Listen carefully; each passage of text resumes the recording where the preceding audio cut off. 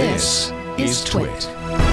So if you're like me, you probably cut the cord. You don't have cable. I know the TWiT network, we were all watching video online, and we don't like cable. But there's so many TV shows and so many movies out there to watch the stream. It's hard to keep track of them.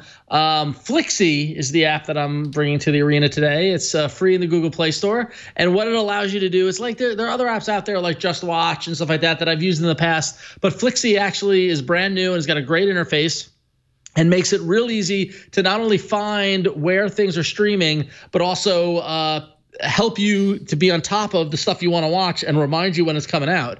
So in the screen here, you're going through all movies, right? But if you go on TV shows, it's the TV shows that really get me, you know, because on the movie side, you can tap a movie and it'll tell you where it's streaming, whether it's available for rental or for sale or whatnot. You know, like, well, that's currently in there. But if you go to, that's in theaters. It's got all IMDb information. But if you go to, like, search, let's just search for a movie that's already out. So let's hit the search button on the upper left-hand corner. I think this just came out. Grinch. I did it? All right. Yeah. So go to watch, hit watch under there.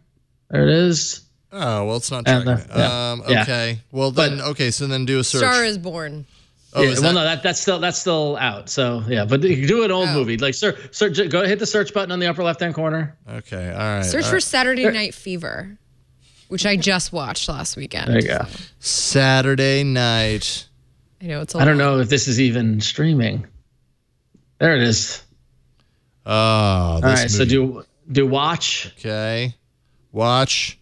There we go. Oh, there it is. Cool. Okay, so it tells you all the different areas that it's available, and depending on what, you know, like, I use Amazon. I also use Google Play. I don't use Canopy, but I don't use, you know, maybe you want to use Vudu. A lot of different people, you know, different choices. That's the great thing about the streaming world. There's so many choices, but it's hard to know where stuff is available. So this is keeping track of that and connects you with the stuff you want to watch. But if you go back to the TV shows, so hit the upper right-hand corner to close the search and go to TV shows, right? So a lot of times we hear about a show, but you don't know when it's coming out or when it's, you know, coming. So like Game of Thrones, right? When is the new season of Game of Thrones? That sort of thing. You can actually, what you can do is you can add it to your watch list up in the right-hand corner, which I think you actually have to, yeah, you need to log in, so you need to create an account to do it. But once you log in, it will keep track of all the shows you want and then give you a notification saying, hey, Game of Thrones starts tonight.